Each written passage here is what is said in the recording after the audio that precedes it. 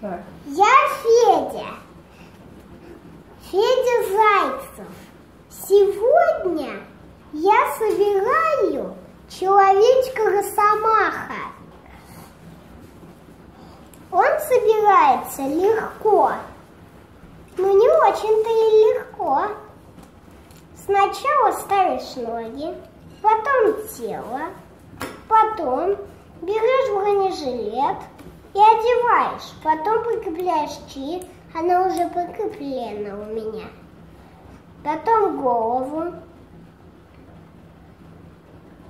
потом вот маску обязательно на эту сторону. Затем вот это прикрепляем вот так и прикрепляем за руку. Вот и Россомаха. Вот и Россомаха. А какие у нее функции? Такие, как у человечков всех разных.